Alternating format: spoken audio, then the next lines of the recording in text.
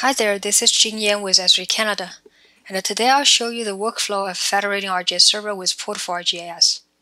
We'll discuss what are needed for federation, how to federate, and where to check federation information once it's complete.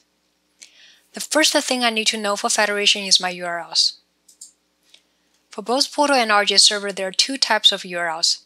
The first type is client-facing, also called web URLs, and the second type is private, or administrator URLs. My portal web URL is HTTPS, the name of the web server, and the name of the web adapter I configured with my portal. My portal administrator URL is HTTPS, the name of the machine I installed my portal on, :7443/ArcGIS. Similarly, I have ArcGIS Server web URL includes the name of the web server and the name of the web adapter. And ArcGIS Server administrator URL is HTTPS, the name of the machine I installed ArcGIS Server on, :6443/ArcGIS. The web URLs are used by clients such as browsers or a third-party application to access your services, web maps, web apps, and so on. The administrator URLs are used by administrators as well as some backend communications within ArcGIS Enterprise.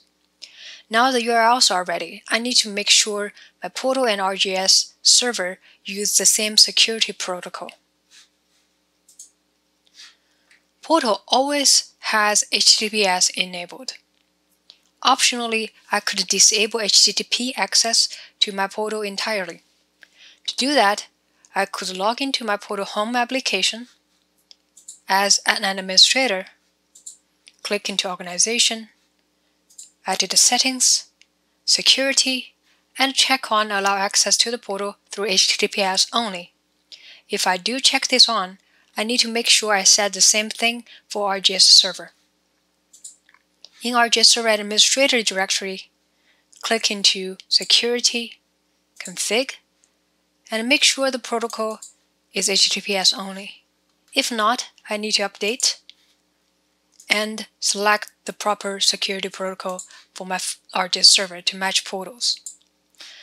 Okay, now I have the URLs and the matching security protocols.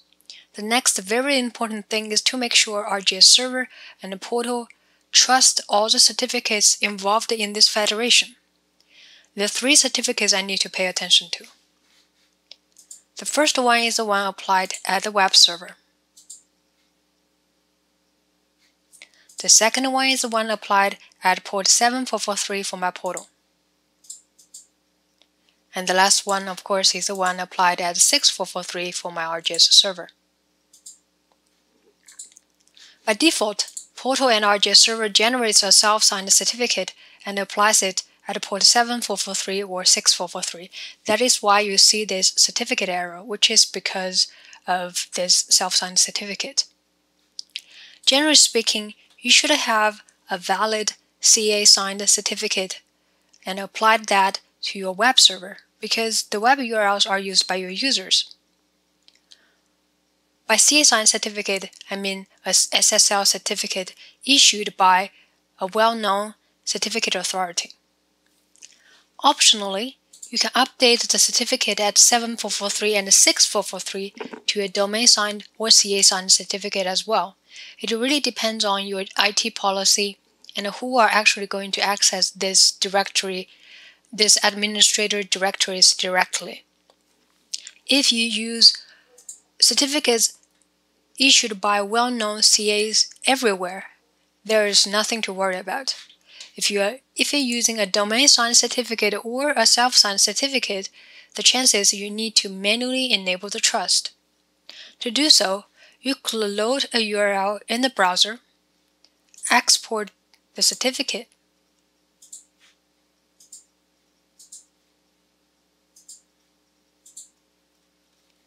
save the certificate file. Now go to the opposite side and go to Machines, Machine Name, SSL Certificates, using the Import Root or Intermediate option to import the certificate.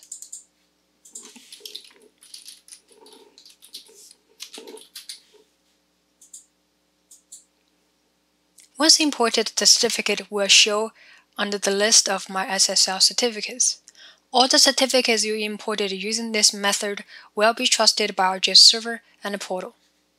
The same option is in Portal Administrator directory under Security, SSL Certificates. Note I have already exported the self-signed certificate of my ArcGIS Server and imported it into my portal to enable the trust. Okay, now the trust is enabled, I'm ready to federate. To do that, again, I have logged into my portal home application as administrator. In Organization, Edit Settings, Servers, Add Server. For the service URL, I'm going to grab the web URL from my ArcGIS Server. For the administration URL, I'm going to grab the administrator URL for ArcGIS Server. And I need to put the username and password for my ArcGIS Server administrator. And click Add. Once added, if your ArcGIS Server has a managed database, optionally you can pick it up as your hosting server for the portal. And click Save. Federation is complete. Now to further check the federation information, you can go to Portal Administrator directory. Under Federation, Servers, Server Name, you will see the URL, which should match the web URL for your ArcGIS Server. And the admin URL should match the administrator URL for your ArcGIS Server. You could also check the federation information on the ArcGIS Server site. In ArcGIS Server Administrator directory, click into Security, Config, and check under Portal Properties. The portal URL will be the web URL for your portal for ArcGIS.